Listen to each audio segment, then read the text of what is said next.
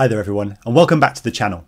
Today we are going to be testing a whole load of different 5.5 and 6-inch props from the likes of DAL, Gemfan and HQ, and we're going to be looking at how they compare on the thrust test stand in terms of their performance and efficiency.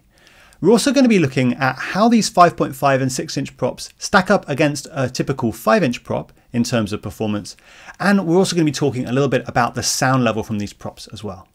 It's a lot to cover in one video, so let's not waste any more time. Let's dive right into it.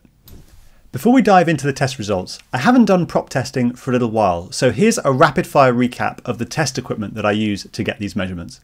Alright, so let me take you through the test setup that I use for this testing. Obviously starting with the motor, this is the AOS Supernova 2207. That's the motor that I'm going to be using to drive all the props for this test. You can see that it's got a little bit of reflective tape attached to it. And behind here is an optical RPM sensor, which allows a very accurate measurement of the RPM of the motor as it's driving the prop. If we move back, you can see there are a couple of load cells here on the thrust test stand, and these load cells are used to measure the torque that the motor is exerting on the prop as it's spinning it. We have an ESC here. This is actually an AM32 ESC, and that's used to drive the motor. And it's controlled by the test board back here, which runs the test according to an automated test script and also measures the voltage and current that's being supplied to the motor at the same time. Coming down here, we've got another load cell. This load cell is used to measure the thrust that the prop is able to generate.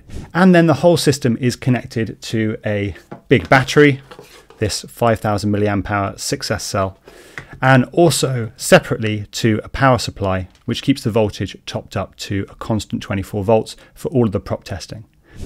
Before I carry on, I'd like to give a huge thank you to all of my patrons over on Patreon. Without their support, I wouldn't be able to continue to make independent testing videos like this. If you find this work valuable and you'd like to join us and support more videos like this going forward, then you can find links down the video description. You can join the Patreon from just a few dollars a month and you'll get access to all of the raw data from this testing and all of the previous testing I've done on props, motors and video systems. Thank you for your support.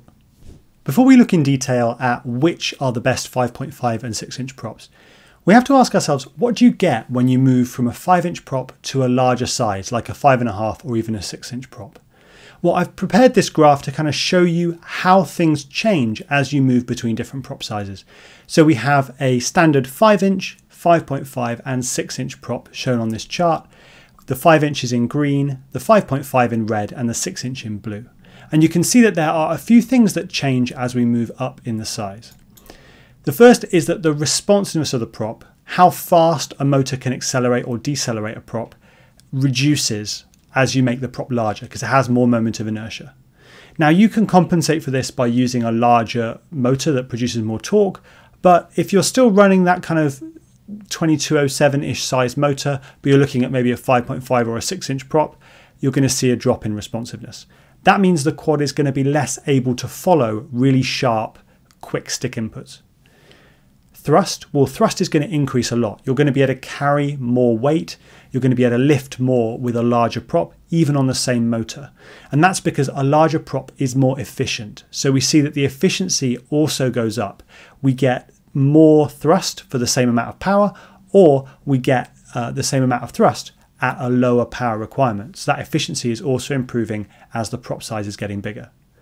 Vibration is going to increase. We're going to see the vibration that we experience through the frame and in the flight controller is going to increase as the prop gets larger. And that's going to be exacerbated by a larger frame.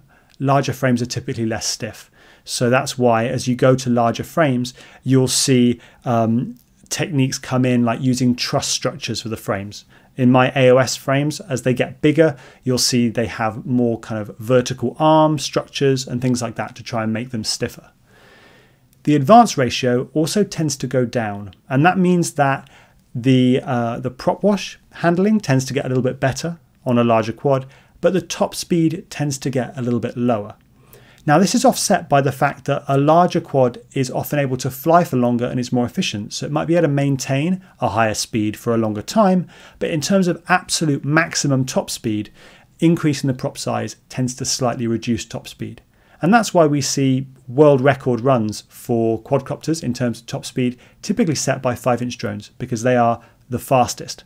So hopefully that helps with the comparison of different size props. And now let's launch into looking at those 5.5 and 6-inch props and seeing which one of them is going to be best for the type of flying that you might like to do if you're looking to build a quad of that slightly larger size. Alright, so now it's time to take a look at the test data. And this data was collected using two different types of test. The first is a throttle ramp from 0 to 100% throttle over 10 seconds, with the thrust stand measuring the power, the thrust, the efficiency, RPM, torque, and things like that.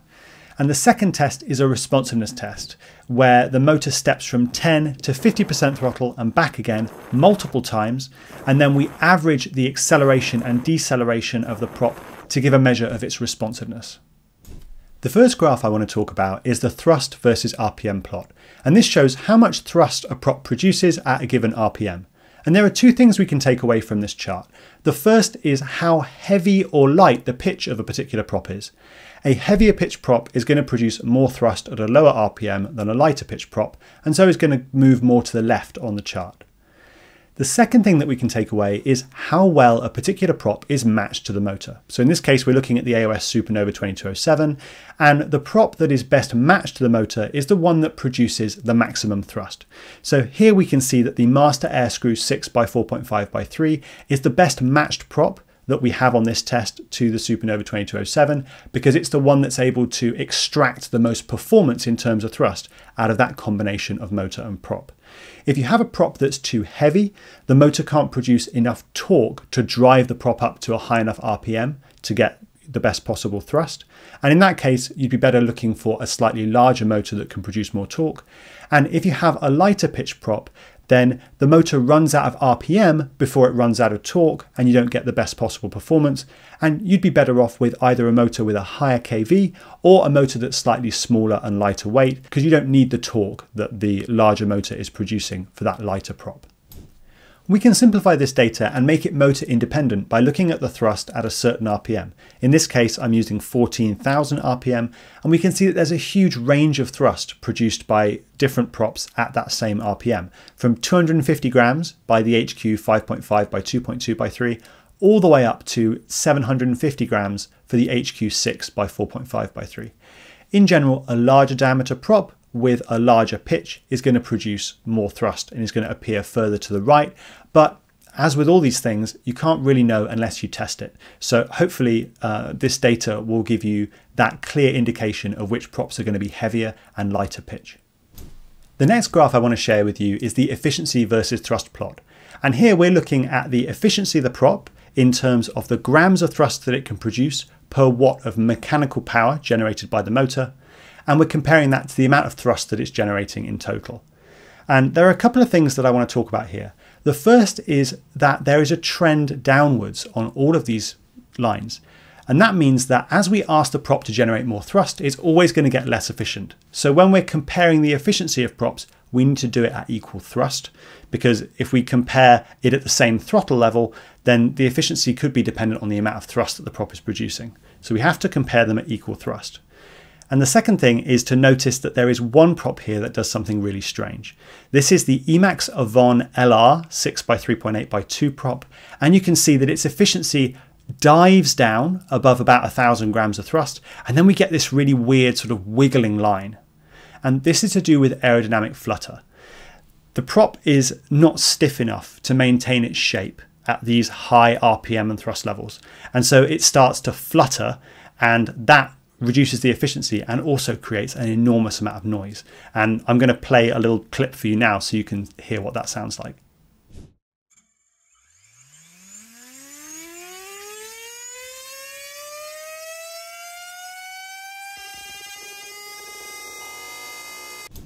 Again, we can simplify and clarify this data by looking at the efficiency at a certain thrust level. Here I've chosen 1,000 grams of thrust, and we can see that the efficiency ranges from below 3.5 grams of thrust per mechanical watt for the Emax Avon LR 6x3.8x2, all the way up to well over 4 grams of thrust per mechanical watt for the Master Air Screw 6x4.5x3. If you're focused on efficiency, then this is going to be the chart that's going to be really useful for you to pick a prop that's going to give you the longest possible flight time.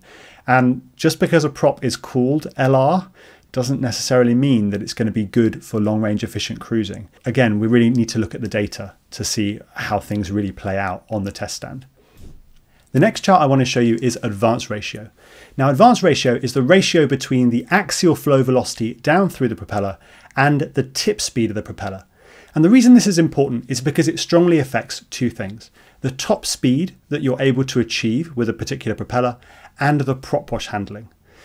We tend to find that props with a low advance ratio have a lower top speed, but they have good prop wash handling. Conversely, props with a large advance ratio are great for achieving a high top speed, but they tend to have poor prop wash.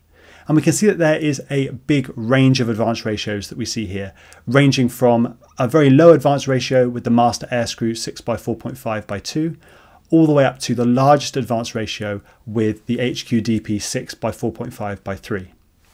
One thing to be very aware of here is that advance ratio is also related to the number of blades that a prop has. So we shouldn't really be comparing advance ratio between 2 and 3 bladed props. So if you want a prop with a low advance ratio, you want to make sure that it's low compared to other props with the same number of blades. When we're thinking about what it takes to get a very smooth flying quad that is very locked to your stick inputs, a key part of that is the responsiveness of the prop and motor combination. The more responsive the prop is, the faster it can change RPMs and change the amount of thrust that it produces in response to the request from the flight controller. And the less delay there is in that system, the closer the quad is going to follow your stick inputs, and the better it's going to be able to react to any turbulence or wind shear that you might experience when you're flying. This is a really key parameter for getting super smooth footage. And we can see that there's a big range of responsiveness on all of these props that I've tested, ranging from less than 120,000 RPM per second for something like the HQDP 6x4.5x3, up to more than 180,000 RPM per second for a very lightweight prop like the HQ 5.5x2.2x3. The key parameter here is the inertia of the prop and also the amount of drag that it has. So we tend to find that lightweight, light pitch props are very responsive, and heavy pitch props are much less responsive. So if you're fundamentally just focused on getting super smooth footage and you want the quad to be very stable and locked to your sticks, you're definitely going to want to lean towards a prop that's much higher up on this chart in terms of responsiveness.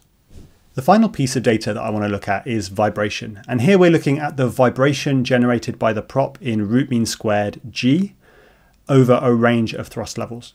And vibration is a bit of a tricky thing to measure because it can vary prop to prop depending on manufacturing tolerances.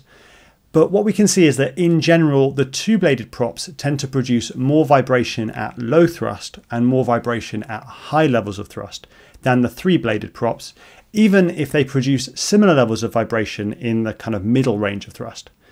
That, for me, is a reason to maybe steer clear of two-bladed props if you're really focused on getting very smooth flight, because if you use a two-bladed prop, you might find that you get some vibration at very low throttle or some vibration at high throttle, and you might not know why, and it might be down to the prop vibration.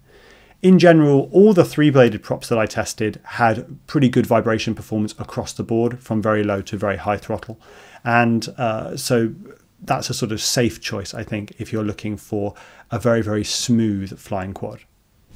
Now that we've looked at all the data, I'm sure you've already made up your mind about which prop might be the right one for you. And if you have, then please let me know what that is down in the comments and what you're going to use it for, because I think that'd be really interesting.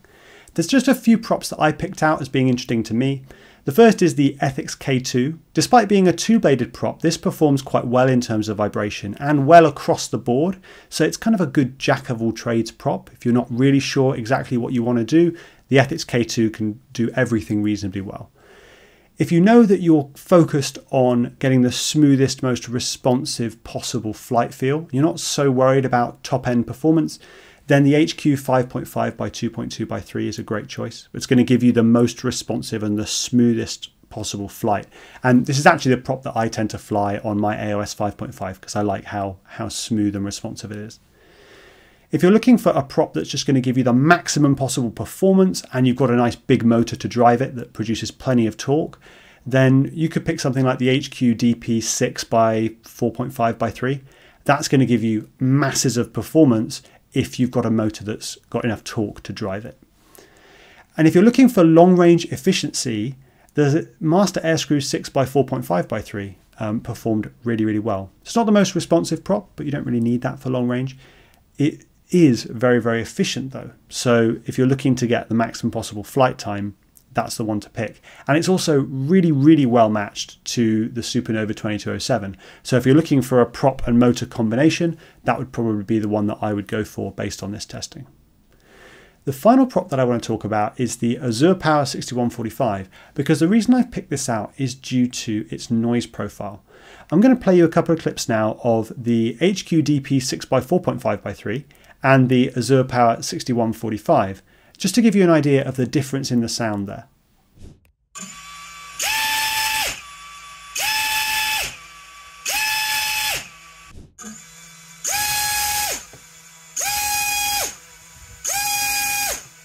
Hopefully you could hear the difference in noise between those two clips.